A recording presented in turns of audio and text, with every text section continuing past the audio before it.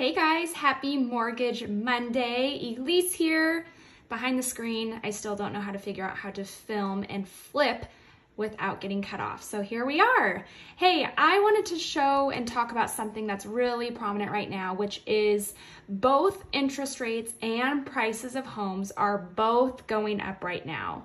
So we still have an incredibly intense supply shortage, which is forcing home prices to go up, combined with really strong demand, and rates are going up because of everything that we've talked about. Inflation's going up, labor shortages, supply chains, the economy is pumped with a ton of stimulus money, all that fun stuff.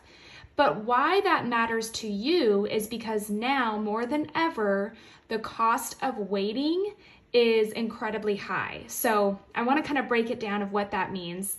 This report is just based off of Clackamas County, looking at a $450,000 home. If you're doing a conventional loan and say putting 5% down, that's what these numbers are based off of.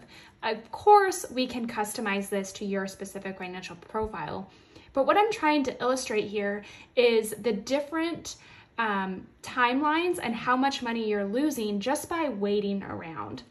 So as you can see here with property value, we are anticipating those to go up, but also with the interest rates, we're anticipating these to go up. And these figures are pretty conservative. So with those figures, what does that mean? Well, if you scroll down here, if you wait 6 months, you're losing out on about $17,000. It's going to cost you $17,000 more to buy that same house. If you wait about a year, $36,063.93. So I've had a lot of people say, well, I want to buy a house, but it cost me about $2,500 to break my lease. And it's like, you know what? That's totally valid. That is a chunk of change. However, if we compare numbers to numbers, I would rather you pay the $2,500 to break your lease so that you could save $17,000. So it's all just chunking it down into the data, into the analytics to see what is in your best interest and what makes the most sense for you.